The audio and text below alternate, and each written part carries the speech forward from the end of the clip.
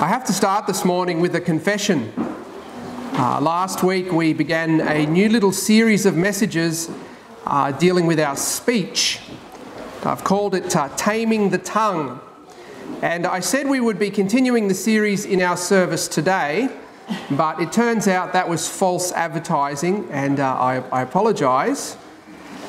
I had planned to preach on the sin of gossip this morning, so maybe you're happy that I've had a change of plans. And I spent most of Monday outlining the sermon and writing the introduction. But then for a number of reasons, my heart and my mind were drawn to a particular text of Scripture and to an altogether different message. And I believe it's the one the Lord would have me bring to you today. So, God willing, I'll bring that sermon on the sin of gossip next Lord's Day. It's an uncomfortable subject for sure, but please still show up. Okay? Don't suddenly decide that your sock drawer desperately needs to be reorganised. Okay? Still come to church. We all need to hear what the Word of God says about that very serious issue. For today, we're going to consider a familiar passage in the 5th chapter of the Gospel according to Mark. So please, if you would, open your Bibles there and we'll read the text. The Gospel according to Mark, chapter 5. I'll give you a moment to find that. Once more, it's the Gospel according to Mark, chapter 5. And please follow along as I read aloud, beginning at verse 1. And they came over unto the other side of the sea, into the country of the Gadareans. And when he was come out of the ship, immediately there met him out of the tombs a man with an unclean spirit. Verse 3, who had his dwelling among the tombs. No man could bind him, no, not with chains. Because that he had been often bound with fetters and chains, and the chains had been plucked asunder by him, and the fetters broken in pieces. Neither could any man tame him. And always, night and day, he was in the mountains and in the tombs, crying and cutting himself with stones. And when he saw Jesus afar off, he ran and worshipped him, and cried with a loud voice and said, What have I to do with thee, Jesus, thou Son of the Most High God? I adjure thee by God that thou torment me not. For he said unto him, Come out of the man, thou unclean spirit. And he asked him, What is thy name? And he answered, saying, My name is Legion, for we are many. And he besought him much that he would not send them away out of the country. Now there was there nigh unto the mountains a great herd of swine feeding. And all the devils besought him, saying, Send us into the swine, that we may enter into them. And forthwith Jesus gave them leave. The unclean spirits went out and entered into the swine, and the herd ran violently down a steep place into the sea. They were about 2,000, and were choked in the sea. And they that fed the swine fled and told it in the city and in the country. And they went out to see what it was that was done.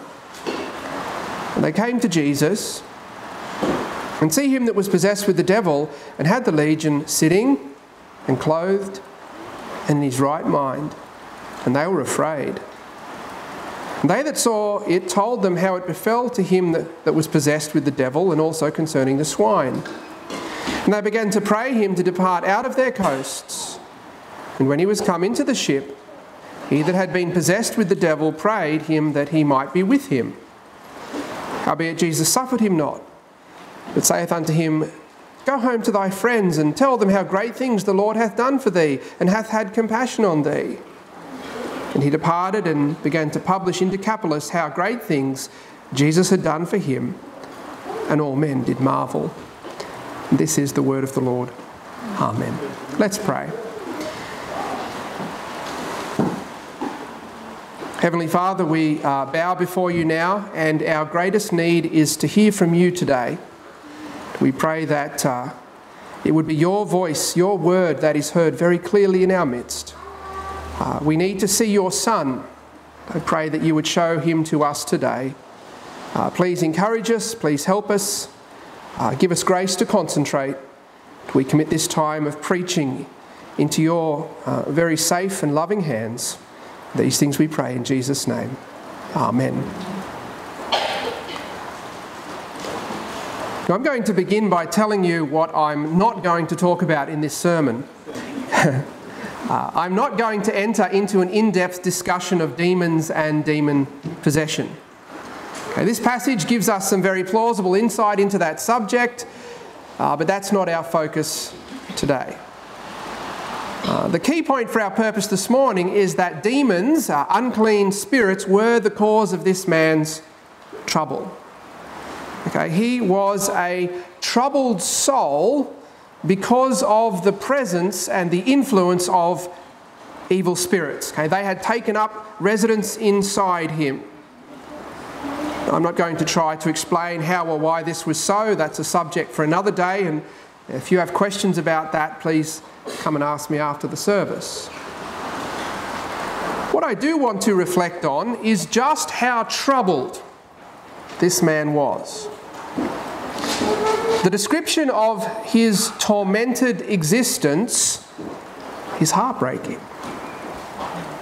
Let's consider some of the details as Mark gives them to us, probably based on the Apostle Peter's recollections, who was there, who witnessed all of this. Jesus had travelled across the Sea of Galilee from the western side to the eastern side to the land of the Gadareans, probably so that he might have some rest, some time away from the crowds who he had been ministering to. We're told that as soon as Jesus stepped out of the boat, he was met by this man. In verse 6, it says he ran to Jesus. So I think we can surmise that as soon as the boat landed, this man ran towards it, perhaps down the hillside to the shore. Can you picture him? Naked, shrieking, filthy, his body covered in scars and sores. Can you imagine him running straight towards our Lord? I don't think Jesus was afraid, but I dare say most of us would have been, to suddenly be accosted by this obviously very disturbed individual. That would have been pretty scary. Mark tells us in verse 3 that he was homeless. He lived among the tombs, probably caves in the hills outside the town where the dead were buried. Don't think of someone, sleeping among the headstones down at the cemetery in East Lismore. Think of someone sleeping in a cave next to the bodies and bones of who knows how many people. Had this man been ostracised by the community that he grew up in, by his family and his kinsmen, because of his severe mental illness, because his behaviour was so abnormal and so unsettling? Had he been driven out by the townspeople because they didn't want him around?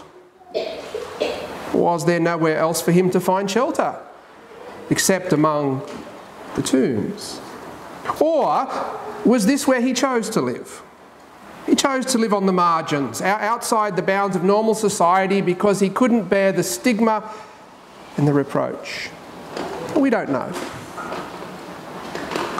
Clearly, there were people in authority who considered him to be a danger to the community and a danger to himself, because they had tried many times, unsuccessfully, to secure him. Verses 3 and 4 describe something like the first century version of the straitjacket and the padded cell.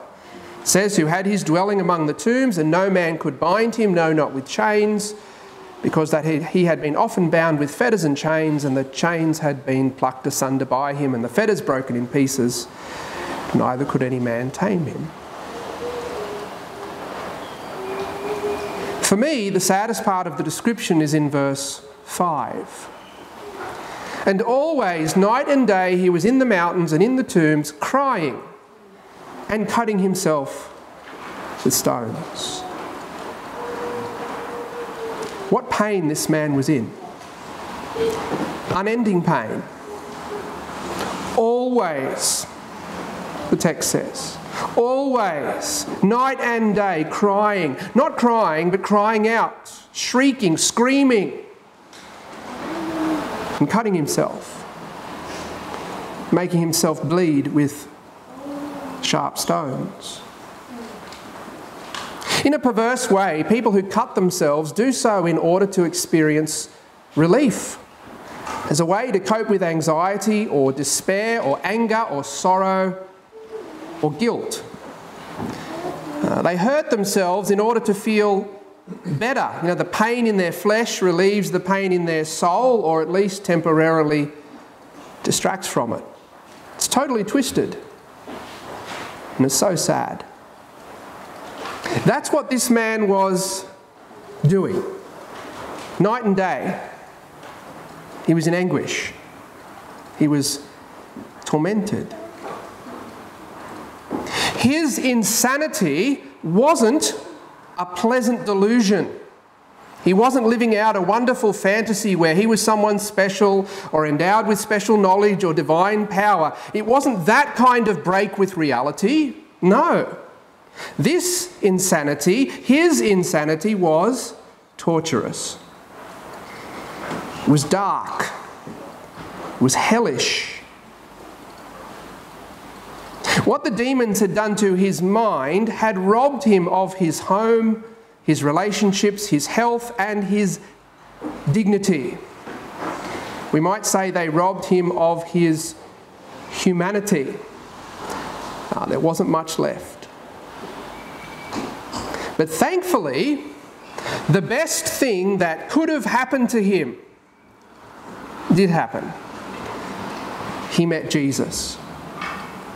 In fact, I think we can say that Jesus travelled across the lake into what was a predominantly Gentile area in order to meet him. And this wasn't a surprise to Jesus. This wasn't an accidental encounter. Jesus knew this man would meet him when he stepped off the boat.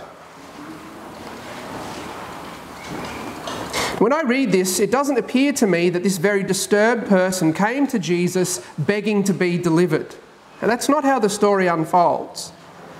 It's not like some of the other instances in the Gospels where someone came to Jesus and asked for healing for themselves or for a loved one. No.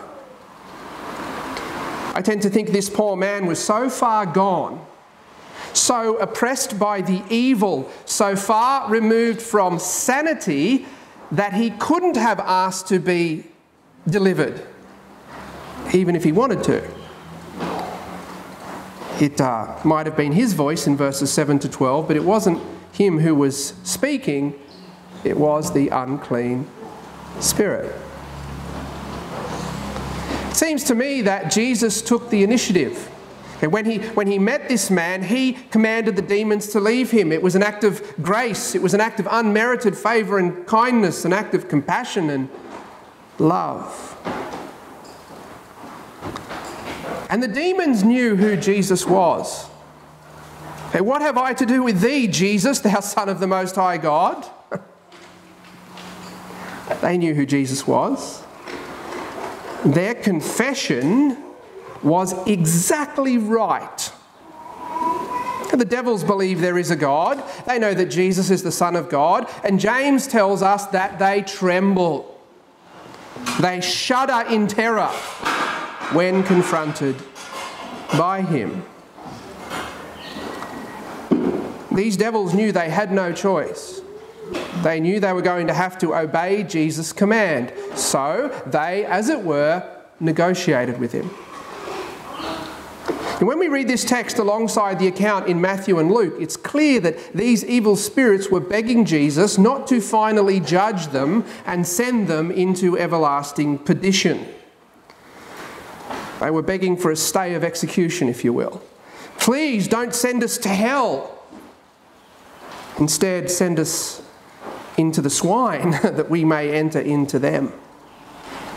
And Jesus did.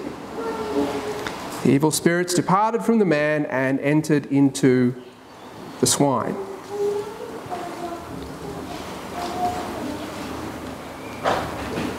Now, I think verse 15 is one of the most beautiful verses in the Bible.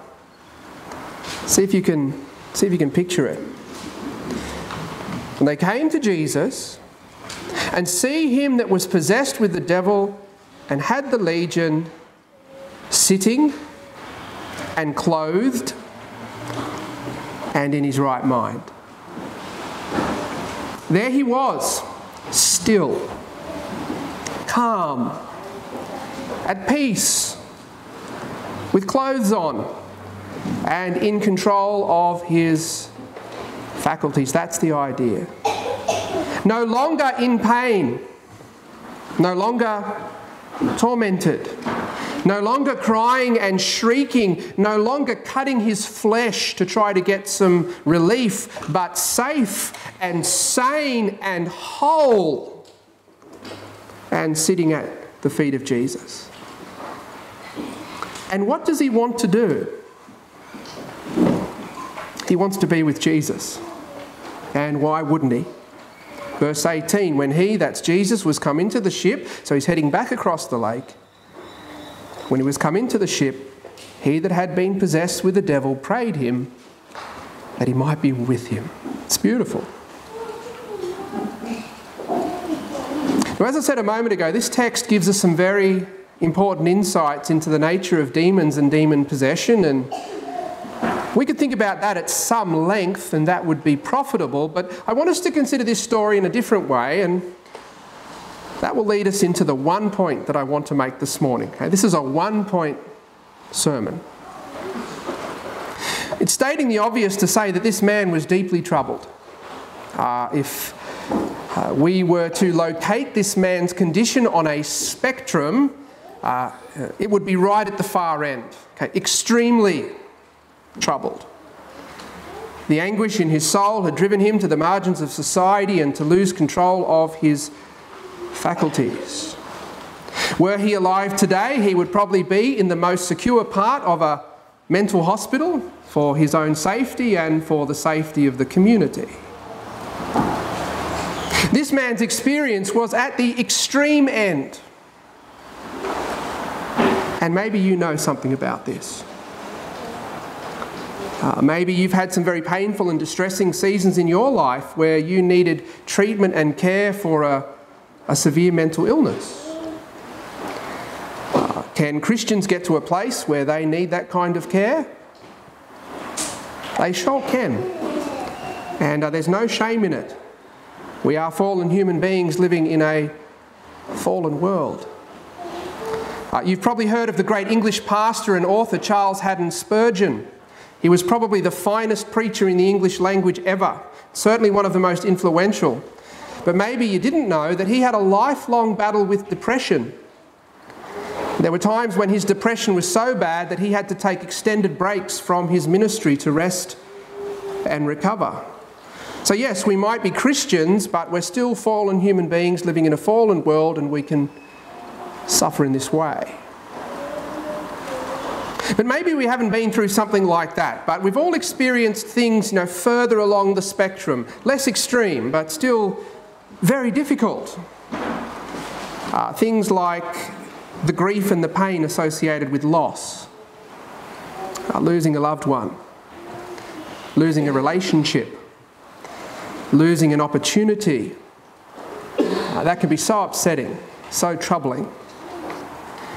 Or we've experienced debilitating anxiety and incessant and inescapable worry about everything.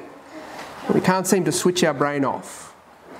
We come to what should be normal, routine, everyday social settings and we feel sick. Or we've experienced a season of deep discouragement or of great disappointment and hurt.